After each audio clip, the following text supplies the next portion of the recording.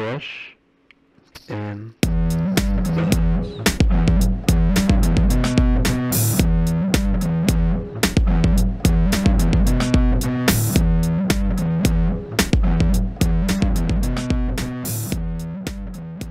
All right, welcome back to another episode of Fresh and Buds. I am your host, Tommy Fresh. You are all of my buds, and today we don't have a guest. Well, you might be wondering why. Normally I have guests.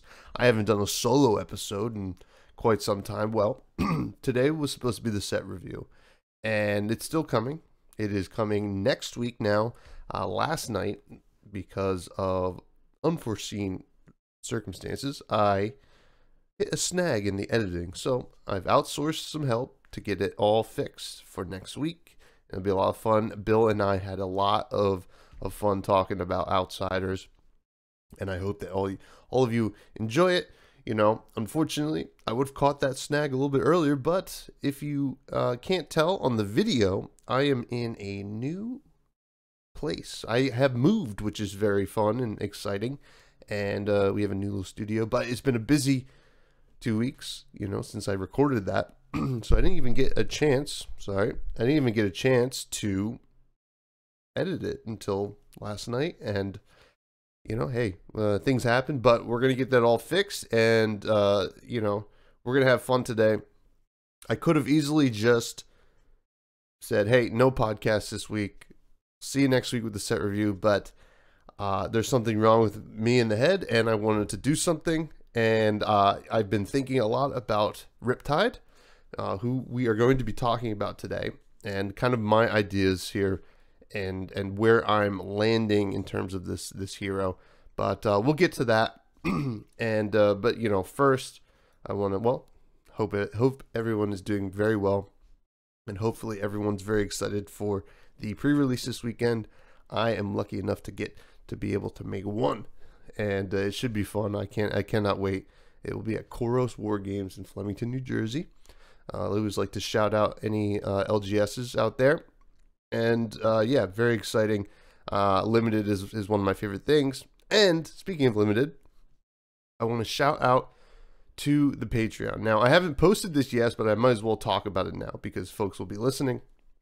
On the Patreon, I am starting a new series that will be available to watch anywhere, but it is going to involve patrons. It's going to be called Cracking Six and Making Picks, right?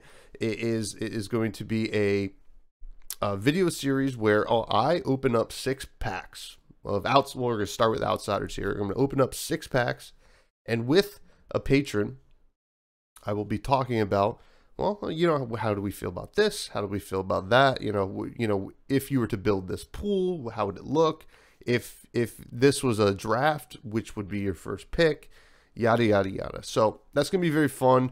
It's gonna be available for any patrons, you know, and you know, the only requirement will be, you know, have a working mic. You don't need a camera because it'll be me on camera with my setup here opening the packs, but we'll be chatting the whole time because, well, you know, I love to chat and talk about the game, and it'll be a lot of fun. I'm very excited to do this because Limited is one of my favorite things, and we finally have another draft set with limited capabilities. And you know, I got to give a shout out to Gary, Mr. Viz, co-host of the Bud Rush Bellow, who definitely spearheaded this and thought it was a great idea. And I think he wants to chat with me a little bit about Limited some more. But hey, you know, Gary, I get it. Now, on the Patreon, you also get access to a bunch of other things, bonus episodes, the Romping Club membership card, which I have mine right here. If you're watching on the video, it looks like this. It looks awesome. Shout out to the bud Greg who had that designed, and that gives you access to a patron only Buds Discord channel. Now the Buds Discord server is available to all. I encourage anyone to check it out. It's a very safe place for people to hang out, talk about the game and other things. You know, we get all kinds of wild in there, so check out that. Check out the Patreon and check out the YouTube, which, you know, if you're watching now, you're already checking it out. And if you aren't subscribed, I would appreciate if you do. I'm trying to get to 500 subscribers, because then I'm going to do a full adult Leviah cosplay. Like, I'm going to try to go all out. And Gary, Mr. Viz, is going to be the rabbit that Leviah kills, sacrifices in order to become, tentacle Leviah. And it should be fun. We're going to do that on our other podcast, our live podcast, which unfortunately with the move I've had to take 2 weeks off of, but we'll be back next week with the Bud Rush Bellow, which is a live podcast that we do on the YouTube, 9:30 Eastern on Wednesdays. It's a blast. It is just, Gary and I, we've been friends for before either of us even knew Flesh and Blood was a thing. And we kind of, get the big Bud energy going. I mean, mostly it's Gary making fun of me or me making fun of him. But we have a blast. So I recommend everyone check that out.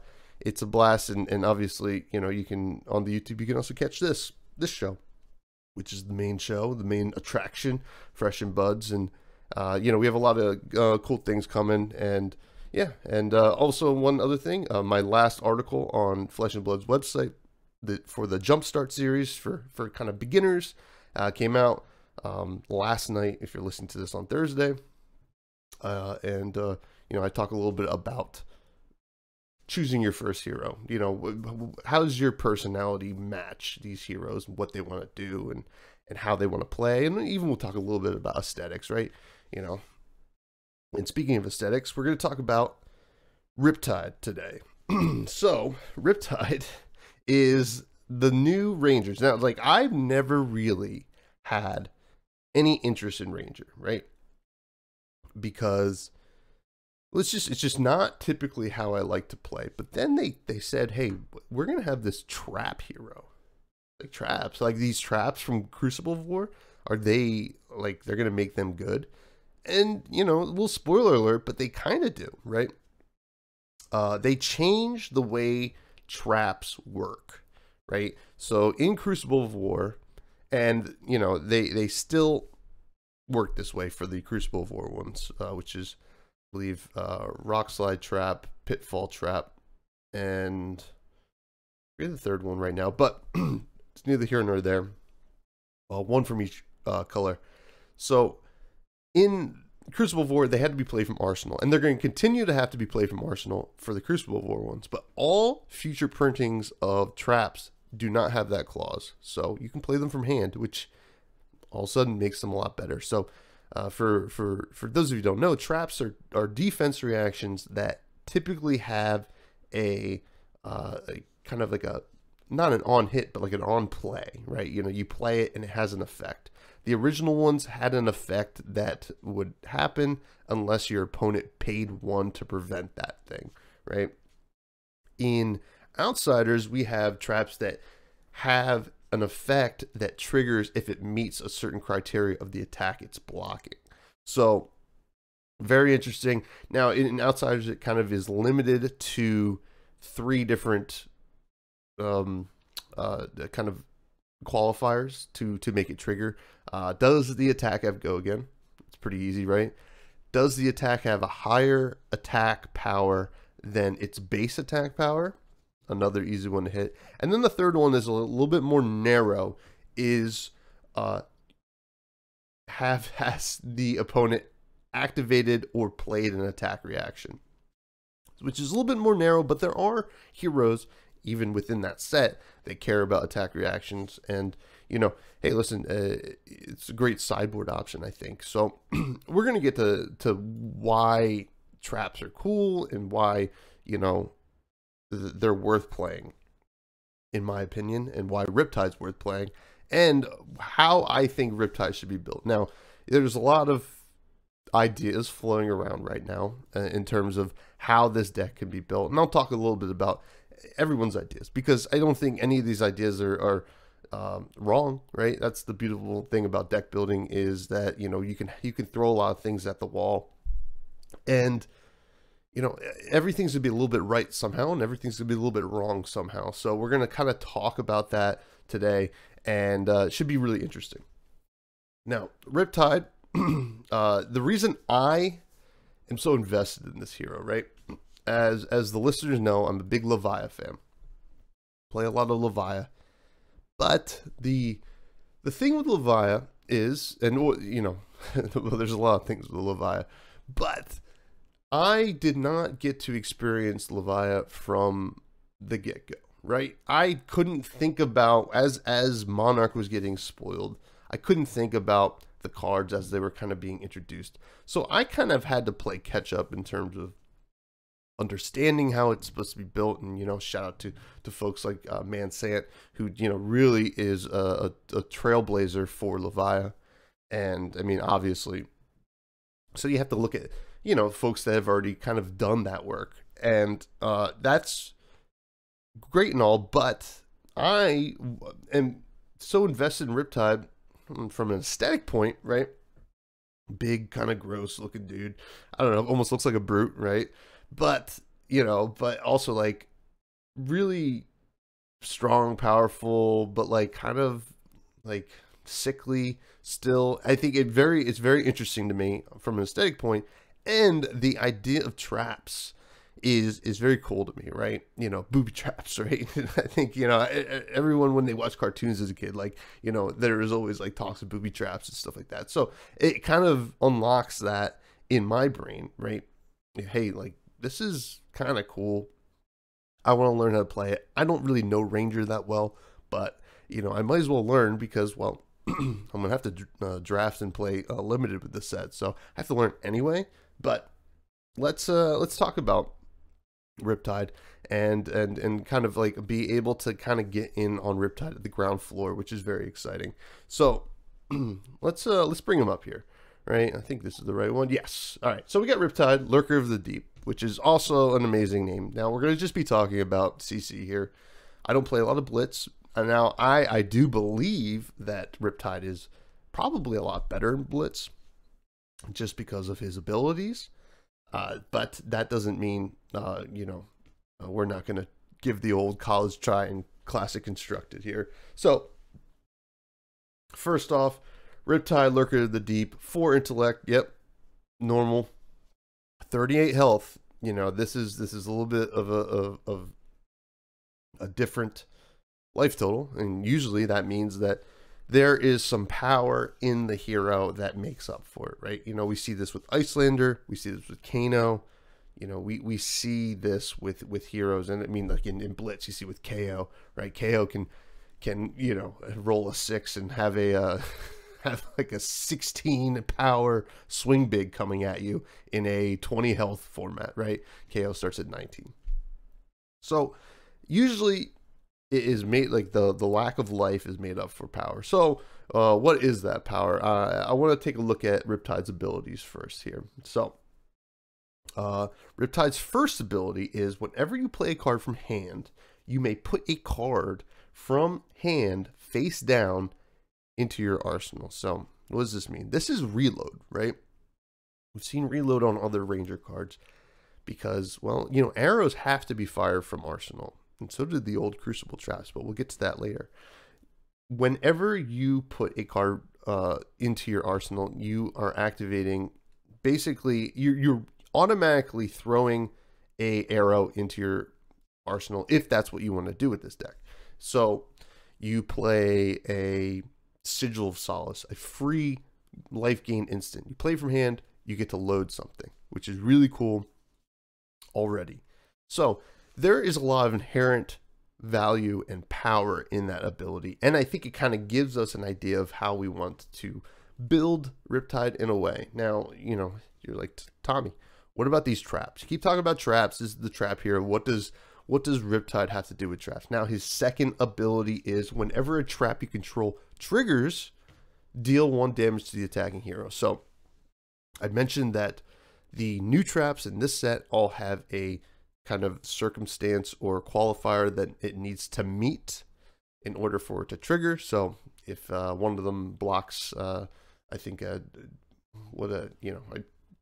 one of them that cares about go again blocks something with go again, it will trigger. You deal 1 damage, which might not seem like a lot, but it is a lot in Flesh and Blood. So if anybody's been playing for a bit, Reckless Swing in Brute deals 2 as a defense reaction, wins a lot of games, right? You're at 2, you better be careful how you attack into Brute, right? And then also we have Sigil of Suffering, which is a Runeblade defense reaction. Play it, deals 1 arcane damage. If it hits, it gets +1 defense. And then we also have probably one of the best ones, Steelblade Shunt, which is a warrior card that defense reaction that when it blocks a weapon, it deals 1 damage, just like Riptide. Now, a lot of folks have lost to Steelblade Shunts. So, what does this mean? Well, you're adding on the 1 damage to traps that are already having relevant effects. So there's a lot of power there. So, you know, I talk about these new traps that trigger on the qualifiers that they meet. The Crucible of War traps trigger no matter what, because they don't have a qualifier. Even if the opponent pays 1, it still is going to hit with Riptide's ability. So very, very cool here. I mean, you know, you start running like, well, what do these traps do? You know, how are we gonna like throw these in there? You know, you can't just run all traps. I mean, that would be, you know, awesome if you could, but there's things like Kano that exist, and if you're not attacking with attacks, traps aren't really doing a whole lot. So these abilities kind of give us an idea of at least what a shell of Riptide wants to look like, you know, and some of this could be limited geared, but we're going to just look at it from a constructed idea. So first, the traps, you want to play them. So in Riptide, he gets 3 legendary traps that are blue, and they all, you know, each one deals with the go again, the attack reactions, and the greater power than the base power. And they all have really powerful abilities. One of the first ones we saw was Collapsing Trap. That one cares about go again, and if it blocks something with go again, your opponent discards their hand and then draws that many cards -1. Card's insane. So it's pretty low cost to play the blue ones, right? Because there's only one of their legendary. You're throwing those in there, I think, no matter what, no matter how you build Riptide, because they have really great effects, and it's a blue, right? And it still blocks for 3, even if you don't meet the requirements, right? If you're playing, I believe it's not Buzzsaw Trap, it is Spike Pit Trap, right? I'll bring it up right here. So this one cares about the activated attack reaction or played an attack reaction. And that doesn't always come up, right? But it's still a 0 cost blue block for 3 at the end of the day. So there's no real negative cost there, right? You know, you just throw it in there. It's 1. There's 1 of them. So what do these traps mean? When does the 1 damage matter? I think in general, I think we want, much like Steelblade Shunts and Reckless Swings, we want the 1 damage to matter late, which is a great clue here in terms of the color of these legendary traps, right? They're blue. You're pitching them, right? You're pitching them, you're hoping to get them late. I truly believe this. You want these late. You know, they have uses in mid-game, early game with these really great effects, but that being said, I think you want them towards the end of the game to kind of help close out the game, right? Once you get into the single digit area, you know, each 1 damage is scary, and your opponent has to really think about how they're attacking, what they're attacking with, much like, you know, I mentioned with Reckless Swing and Brute. So let's go back to Riptide here. What's the other thing here? So the free reloads here kind of is a little bit harder to interpret. I think a lot of folks can look at that and say, hey, I want to play 0 cost things from hand, reload a 0 cost arrow, go again, whatever. And I think that's totally valid here. I think you can kind of play a red line version of Riptide now. It suffers from some things, like any version of this deck I think does. And that is something to keep in mind. So I think a lot of folks are looking at Riptide and like, well, this is a aggro deck, which it very well could be, but I'm coming to a different conclusion, and we're going to talk about that. So the next thing I look at is, well, the life total, right? Well, it's 2 less life. It's not crazy, right? You know, all you have to do is fire off 2 traps and it's pretty much equaling out, right? In terms of the value. So with that being said, do you want to throw things in there that cares about your life being lower? I mean, a great example that works in probably any version of this deck is Scar for a Scar, right? Classic card. We see it played in Icelander. We see it played in like a ton of different decks. 0 for 4 go again if you have less life than your opponent. Boom. You know, it's a great way to start off the game with a Scar for Scar, or even late game if you're willing to take some damage. So, you know, a Scar for a Scar into something else is very good, right? Also loads when you play it from hand. Worth noting. So these are things that kind of I looked at when I looked at Riptide. I'm like, okay, well, cares about traps, cares about reloads, cares about life total a little bit. And you know, once I saw that, and I think this is a good way to build any new hero. Once I looked at those things, you look at their abilities, look at what it cares about. Next, we got to look at context clues, right, within the set. So the biggest context clue you can get from a Flesh and Blood set where a hero has a card pool, right? Like any limited set typically is, well, what is their signature weapon, right? You know, you see Prism, Luminaris, signature weapon, made that deck run like butter, right? You know, and I don't mean it just because butter is yellow. That Luminaris was the business in Prism. Now, it doesn't always mean it is, right? So, for example, Levia's signature weapon is Hexagore. Now, Hexagore is awesome, and when it works, it's amazing. But it doesn't always. It's definitely not the best choice. So you got to keep that in mind. But it's always a good starting point, and I think Riptide's signature weapon is a great starting point. And Riptide's first signature weapon is Barbed Castaway here. So once per turn instant, you may pay 1, put an arrow card from your hand face up into your arsenal.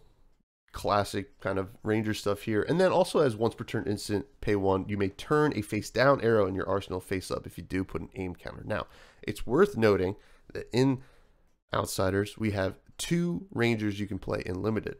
One of them is Azalea. So my initial thoughts here are the first line of text that put a card into your arsenal face up is for Azalea in limited. It's something that still works in Riptide, but it's definitely there for that.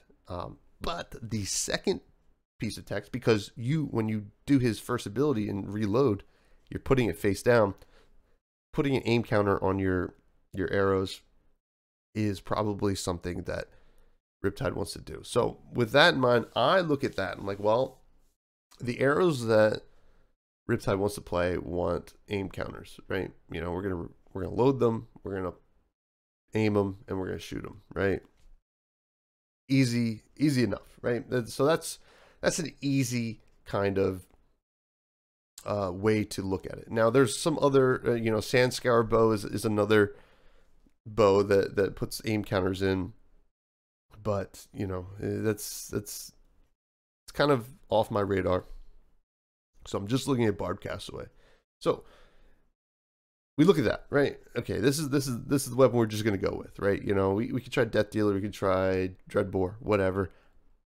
I'm sticking with Barbed Castaway. It's his signature weapon for a reason. When he LLs, so is Barbed Castaway. It's going the way of the dodo. Though I hear dodos are coming back, but that's neither here nor there. So that is the first context clue. Now, another context clue is, well, the aesthetics and flavor of Riptide.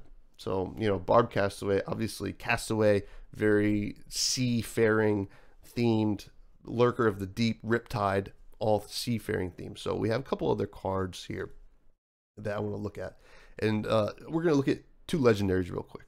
So first, our friend from Go Again Gaming, Az, got to spoil Quiver of Abyssal Depths. This is clearly a very seafaring, like deep sea themed equipment. It is a quiver. We now have quivers. You can just play them with any any bow. And its ability is instant, pay 3, destroy it, shuffle up to 3 arrows with different names from your graveyard into your deck. So if I were to take this as a true context clue to what Riptide wants to do, it's telling me one thing. It wants to go into the long game, right? That's all it's really saying.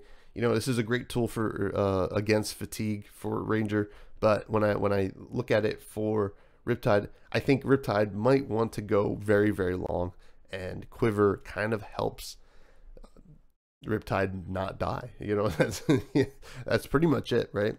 You know, not lose to its own fatigue strategy. So that is something that I have kind of hung on to here. So, you know, I'm looking at Quiver of Abyssal Depths. I'm throwing it in the deck, right? It makes sense. It's on theme. It's on brand. And this is where I'm starting. Next card is Trench of Sunken Treasure, which is an amazing card. I think this is awesome. Ranger equipment chest, has Blade Break, has 1 defense, has Arcane Barrier 1, great. And it has a once per turn instant. Put a face down card from your arsenal on the bottom of your deck, gain 1 resource. So well, we're putting stuff face down with Riptide, and you know, this helps you do many things, right? If you have to put a trap that you're not ready to use into your arsenal, you could just send it on its way. See you later until we get to the late game. You can set up, you know, you can have a resource from arsenal on your turn, kind of like maximize, maybe maximize a turn that didn't necessarily have a lot of things going on. You know, like if you had to block with 2 cards and you just a little bit tight on resources, send your arsenal away. And then one thing that it tells me is, well, sometimes you're going to want to clear your arsenal to be able to load something. And one of the things that makes me kind of think that, or kind of conceptualize that as well, what are some cards that loads things? Well, we've talked about the 0 cost from hand that loads for Riptide, and then there's also things like the Codex of Frailty and all the codexes, right?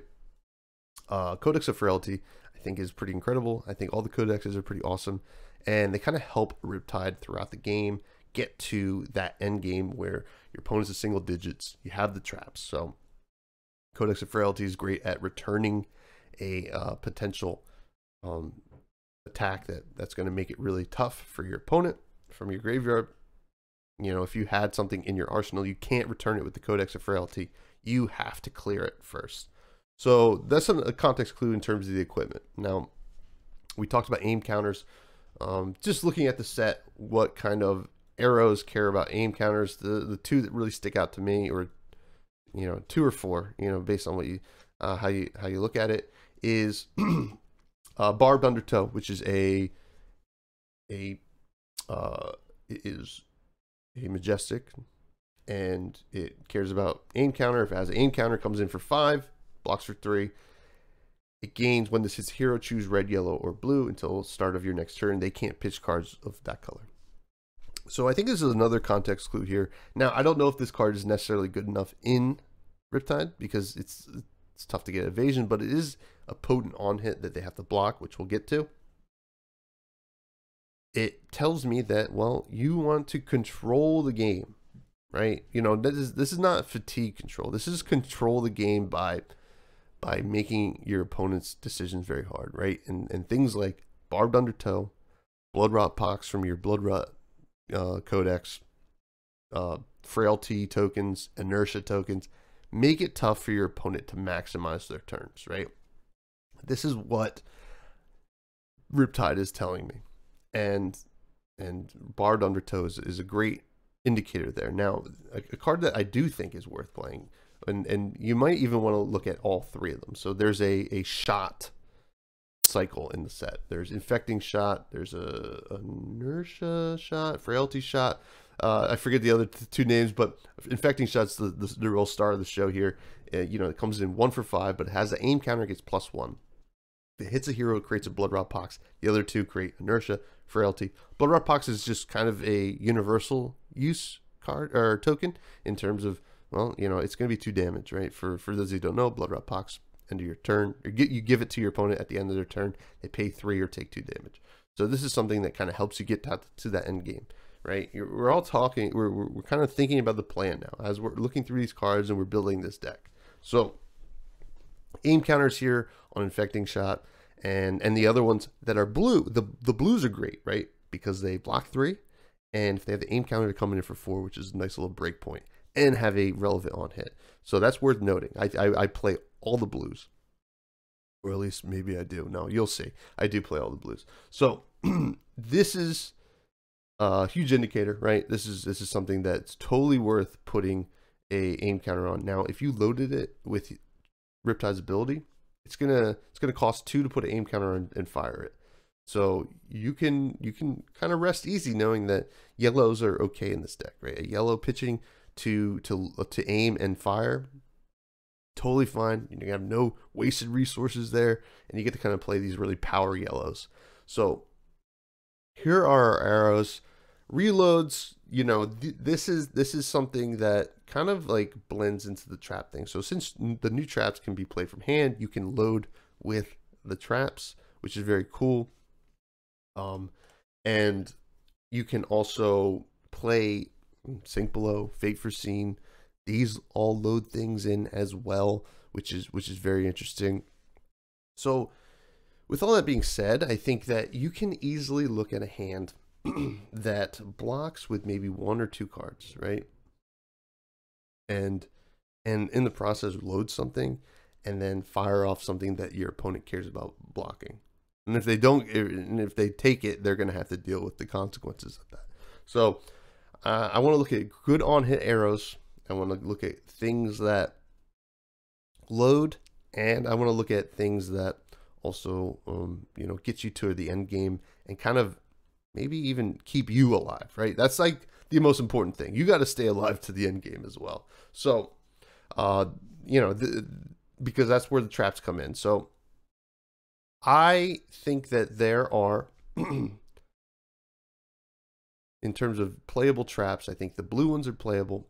I think the blue Crucible of War one, Rock Slide, is playable, and I think all the yellows are playable in their own right. Now the reds, so in Outsiders we have a cycle of reds, block for 3.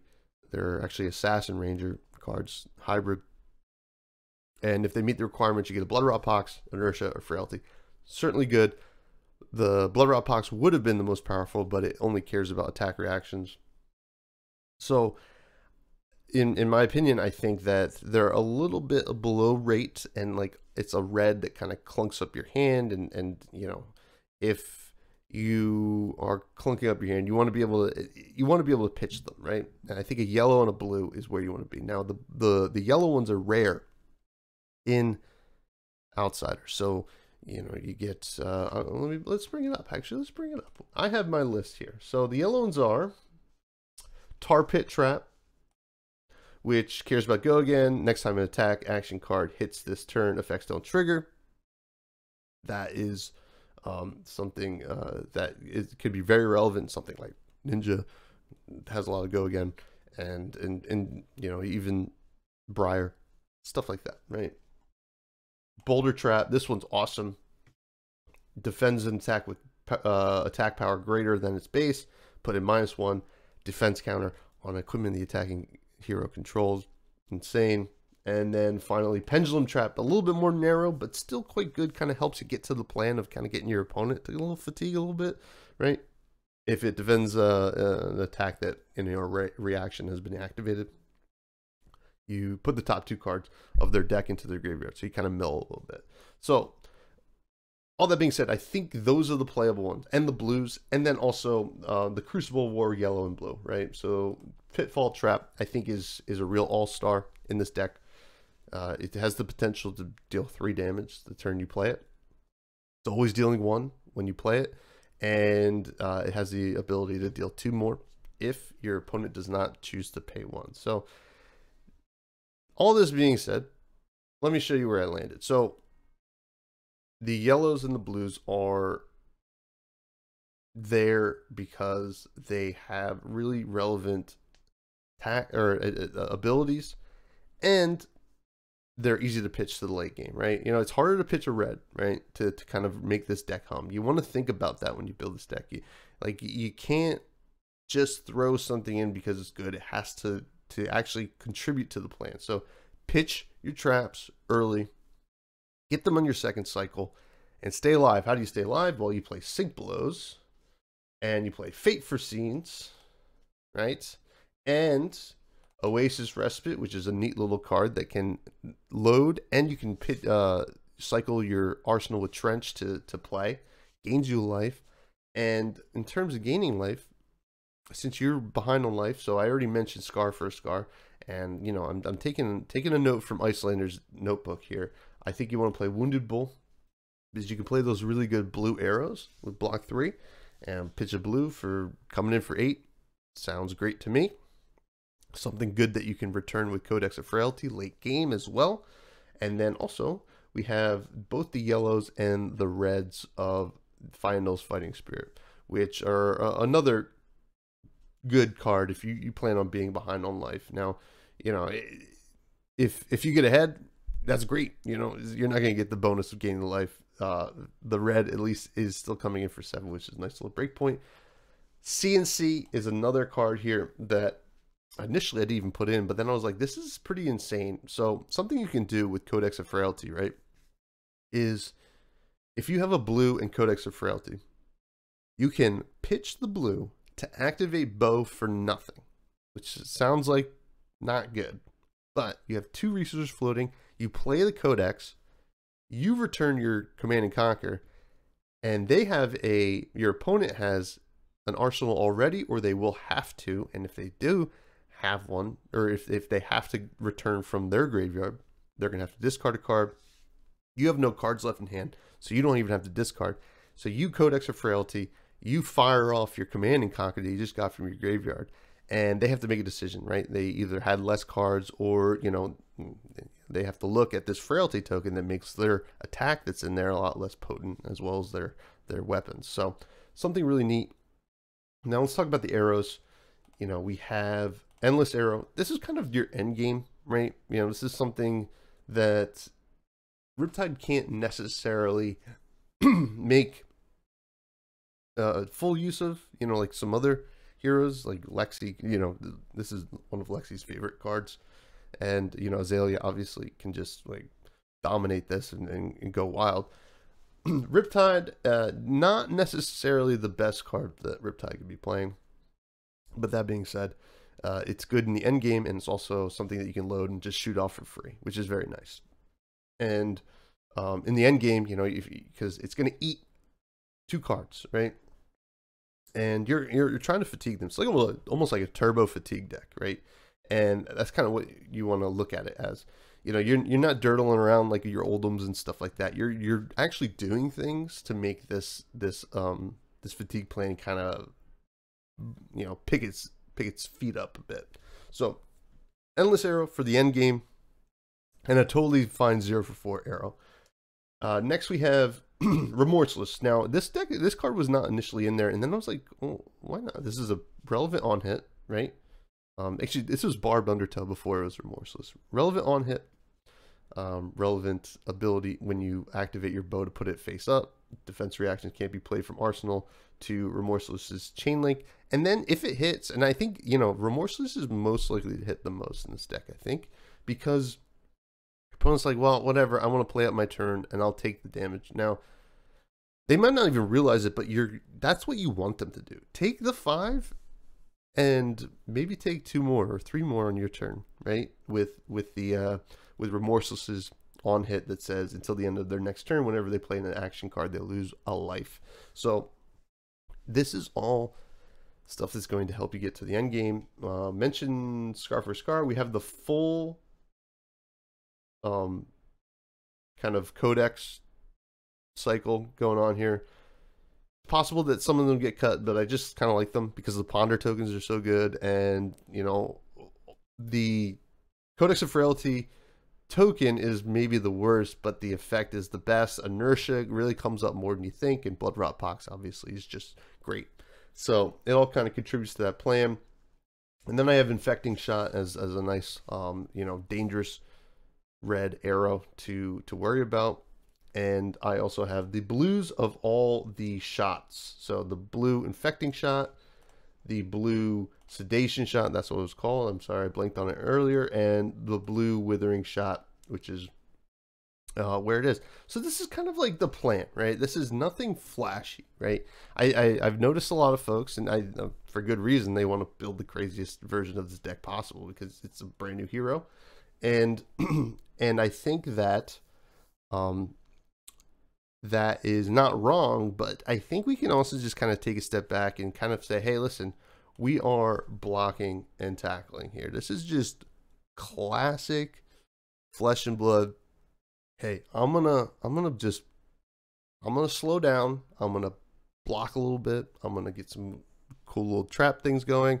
I'm gonna pitch stack a bit, and I'm just gonna throw some attacks that you have to actually think about dealing with. You know, now like Finals, Fighting Spirit, and Wounded Bull are not necessarily things that they have to think about, but it's a lot of damage. So a scar for a scar into one of those is a really great turn. So anyway, this is all the things that have been on my mind, and I just wanted to talk about it. And unfortunately, the set review got pushed to next week. We don't have the release till next week anyway, so it's all good.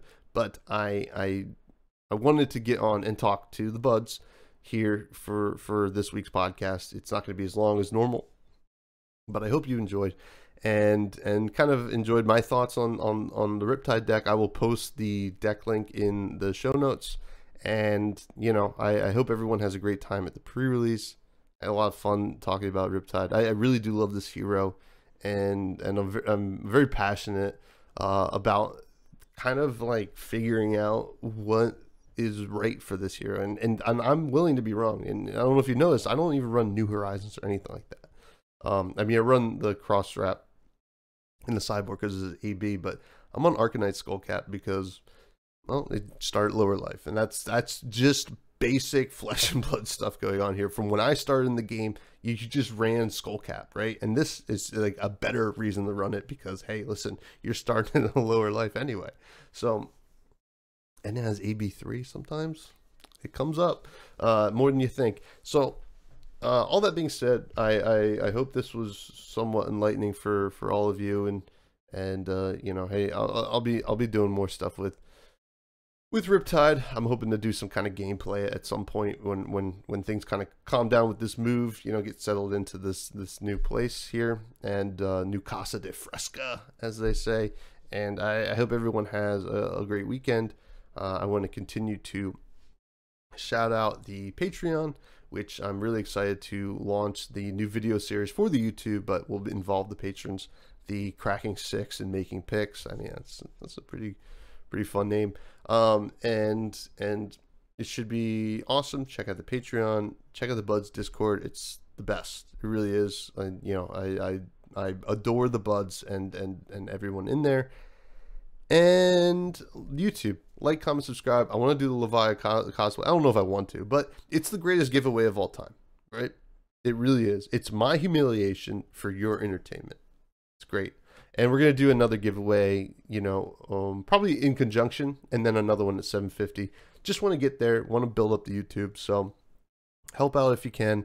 And yeah, I hope everyone has a great week. I'm looking forward to you enjoying the set review next week. I'm sorry that it was not today, but I wanted to talk. Anyway, I'm crazy. But so everybody, please have a great weekend. Enjoy your pre-releases and be good to each other and have fun.